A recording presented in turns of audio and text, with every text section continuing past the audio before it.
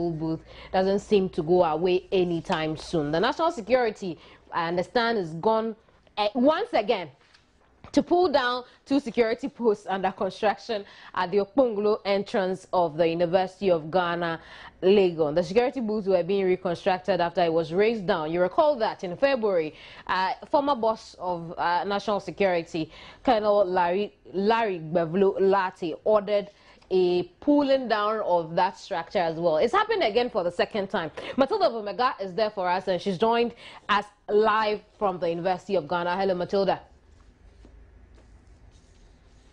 To secure most.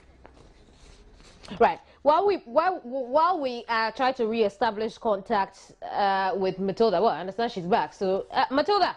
Because we already have enough security men on campus, but I asked him when those who came to demolish it, that would be the only concern, because if somebody can just come to campus and come and demolish a structure on campus without the university authorities being aware of what is happening, then I think it's a major concern when it comes to that angle.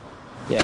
So you think something should... Yes, something to be done about it. Or if what I have it resolved. Right, we're having a situation with live feed, and well, would correct that and bring back that interview Matilda Omega is having over there at the University of Ghana compound, University of Ghana campus. Now, let me just tell you what's been happening. The national security has once again pulled down 2 security posts under construction at the Okponglo entrance of the University of Ghana. You recall that sometime in February, the former boss, Colonel Larry Gbevlo Lati, pulled down a similar structure and had claimed the booths under construction were creating a public nuisance. The recent demolition happened at dawn on Tuesday, June 3, 2014, today. Now, this comes after meetings between national security and the university authorities over the construction of the security booth. National Security Secretariat had issued a statement insisting there had been a meeting. I'll tell you more about that, but now let's go back to Matilda. Matilda is interacting with some students of the University of Ghana over the demolition. Let's take a listen.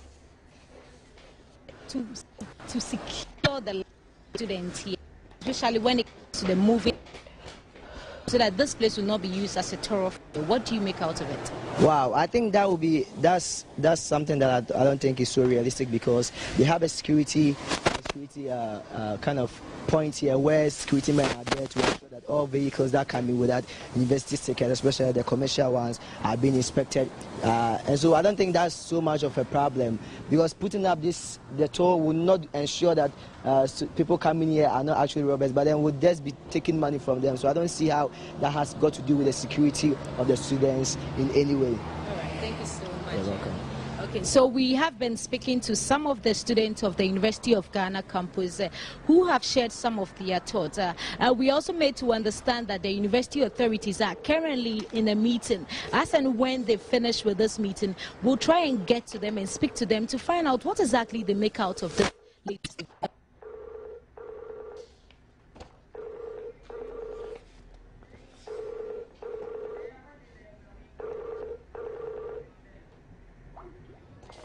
Right, and so that was Matilda Omega, and indeed, as and when we get that information from the University of Ghana, which is currently, University of Ghana administration, currently locked up in a meeting over the demolition of this toll booth for the second time by national security operatives. We'll bring you that story again. I mean, if not here, in subsequent broadcasts, I'm sure you hear about them. But we want to wrap up our conversation on issuing a third Eurobond in July. Well, now the point is, this affects you, it affects me. The economy is in a bad shape. We're trying our best to put it back in shape, and we would want to know how best this can help us. Issuing a third Eurobond can help us. Samiyampa will join us pretty shortly via Skype again, and then we can have this conversation. You know, we can wrap up on that conversation. But why won't Parliament just reconvene and do some business for the people of Ghana? I have no idea. I'm thinking we'll find out later on in the broadcast. We'll find out how this affects us, really.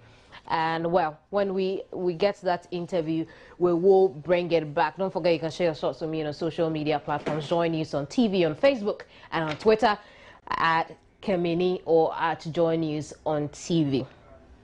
But I was asking you, have you faced challenges? Which I am very sure the answer will be a positive yes. You have faced challenges with your Vodafone line today, and well, so have I. And I've been looking for answers from Vodafone. Thankfully, Vodafone is wanting me to tell you that they would like to apologize to all of us as they have a nationwide outage, and this is affecting your calls, text messages, and internet browsing. It is impacting on both landline and mobile customers. They tell us that they are working to resolve the problem as soon as possible.